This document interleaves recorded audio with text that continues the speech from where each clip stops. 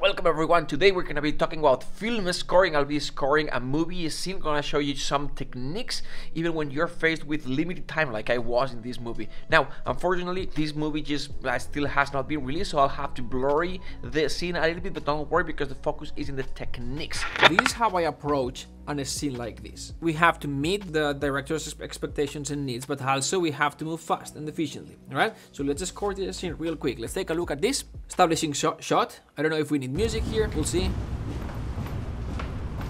Okay. Thief.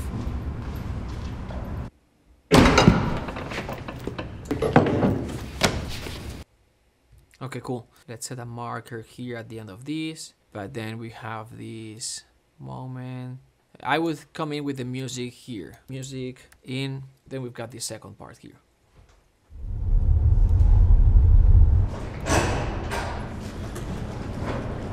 Boom. I think this is the boom moment where she realizes the door is open. So, boom. Let's continue to watch.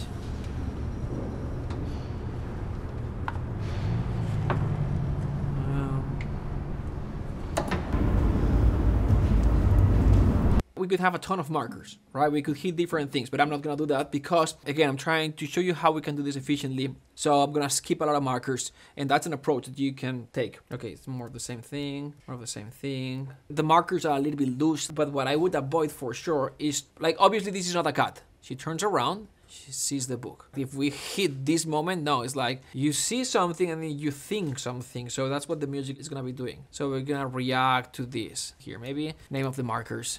Yes, hilarious. And then we want to here. Also, we're gonna react. It would be a frame. Let's see, boom. And then we're gonna keep going. Oh my God, what happened? Gosh. All right, cool. We want to do this quickly, right? The music is gonna in here. And first we've got this scene. He wanted more anger here, but also he wanted more darkness. And for the second part of the scene is to make the audience believe that the thief could still be there. We're gonna start with the second part because I have a better idea of how to do this. What's the tempo? Yeah, super slow. We don't need to hit many things here. So the first thing that I do, and I recommend you, it's you're gonna have your textures, your stuff like this. You're gonna need to have things like this. You're gonna need to have stuff like this. You're gonna need to have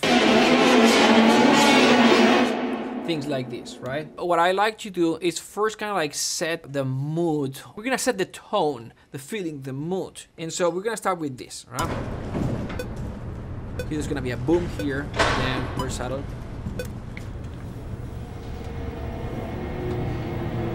See where it came in?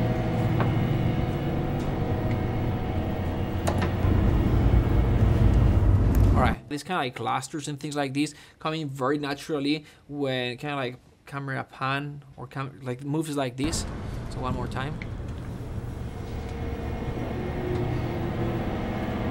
It feels very natural. So she comes in, it's like, oh my God, what's going on here? What happened? Then second room broke, like this is serious. Oh my goodness. Okay, so if you see how this has been edited, it speeds up the editing, right? The first cut is longer, the second one is a little bit shorter, and the other 3 or 4 cuts are slightly shorter. So I think that as we transition here, we're gonna start, I was gonna set a marker here, building up. We're gonna start building up here. Here, we can hit this thing, okay? Doesn't have to be a hit. It can be a musical gesture or something. And then the arc is gonna go from here till here. We'll have to lower a little bit and then zazz. So something that keeps the interest, musically speaking, or the audience interest, is basically having some sort of melodical statement in the, generally for a texture like this, the low instruments, this is gonna work very well. Like for example, if we have cellos and double basses, like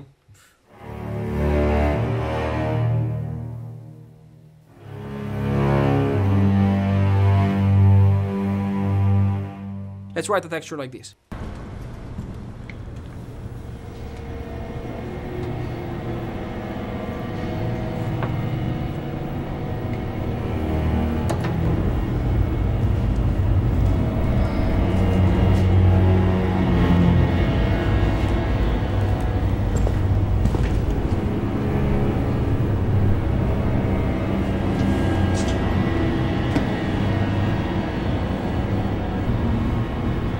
I think that works. For the that was cello section, double basses section, and down below we've got bassoons and contrabassoons.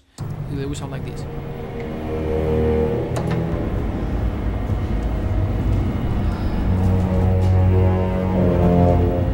The power of orchestral music is that sometimes a very simple element, just the violin's one section playing 3 notes,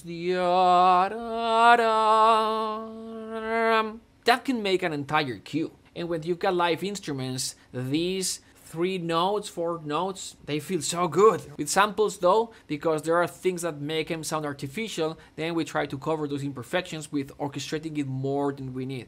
But this is a very typical texture in every Brahms symphony. It's low strings with bassoons, basically, but it works. Hey, we are enrolling for Momentum right now. Momentum is a program where you get to work with some of the biggest Hollywood composers, and you end recording with an orchestra, focus, scoring, stage. Your music gets mixed by them. It sounds amazing. It's long to explain. If you want more information, there's a Q&A video down below where I explain everything about Momentum. And if you are ready to enroll, there's another link where you can apply to Momentum. So application only. All right, let's continue to the video. Could we say like this first part kind of like works? So we've done about 30 seconds of music. I'm not promoting you to be lazy. I'm just trying to be as efficient as possible and meet what the director needs in this case. I didn't start with the from the very beginning. I let the cluster E texture to go for a few seconds. Right?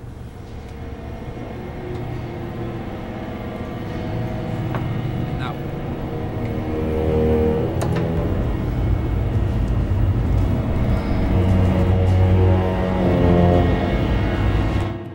Now I would go here, and I think the second thing could hit a little bit later. Camera.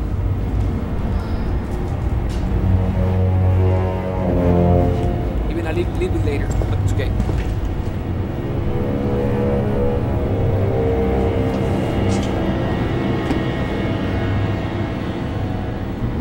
Okay, cool. Let's go with a second texture. So I'm gonna duplicate this track, and now on top of this orchestra we're gonna go with something like, so we're gonna bring the brass clatter on top. I think this is gonna fit.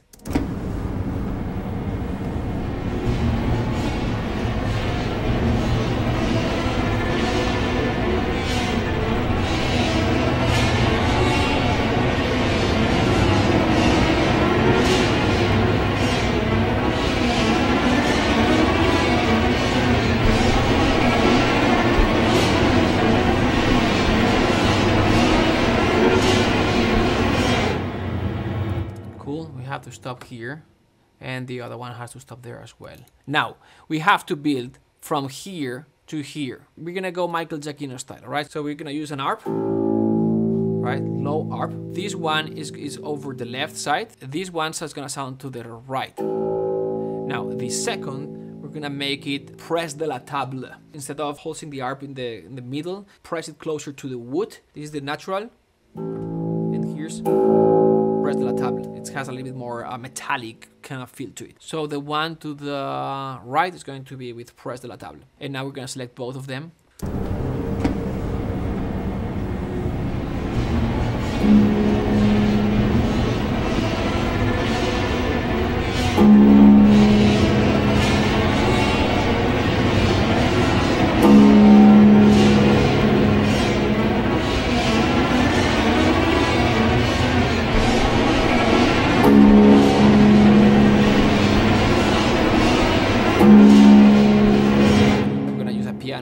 And to get that stereo feel that we want, I'm gonna go here, and for the second arp, I'm gonna move it ever so slightly.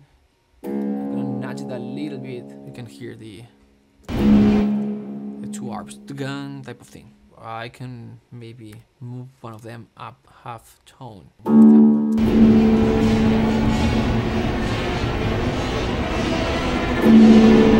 All right, now with the piano.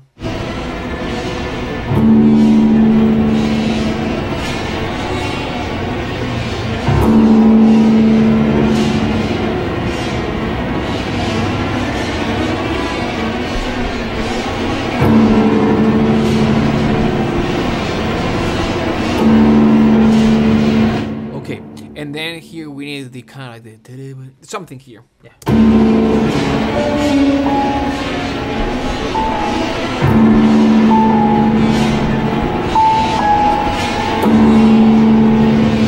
Now that was too obvious. I was just gonna make it very sad.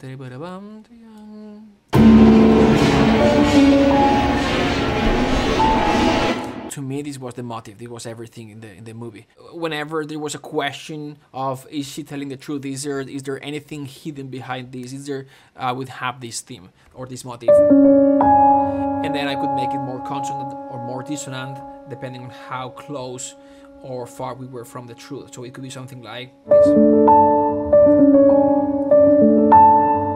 Depending. So those are the two extremes. And the betweens we have. Now we've got this pulse that creates tension. I think we need something else. Maybe we can prepare this with...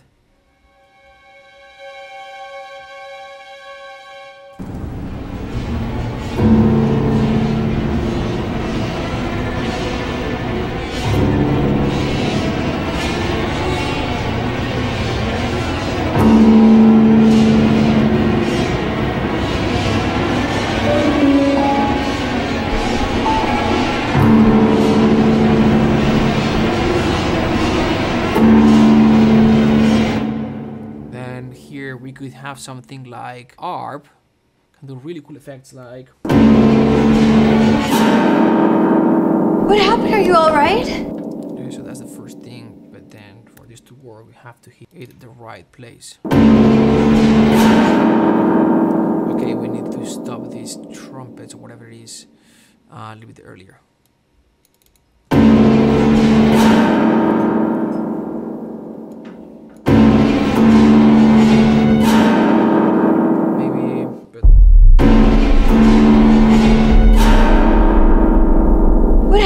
Alright? Then,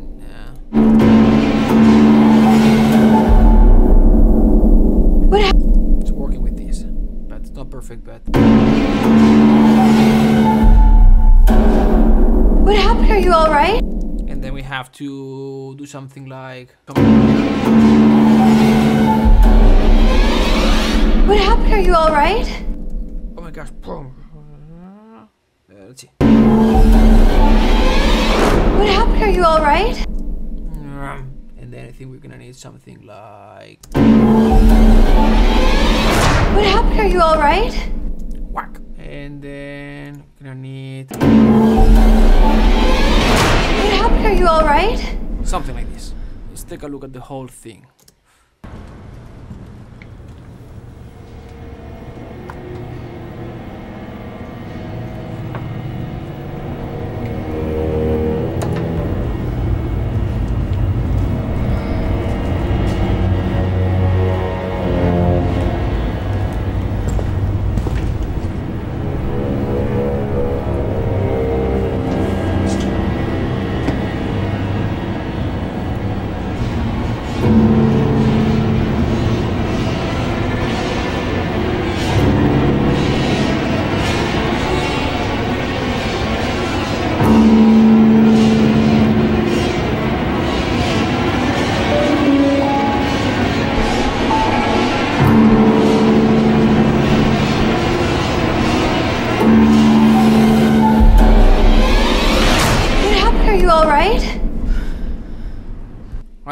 Fast. I think we can make it a little more intense, but the threat is definitely there. Hey, you watched the video till the end, congratulations!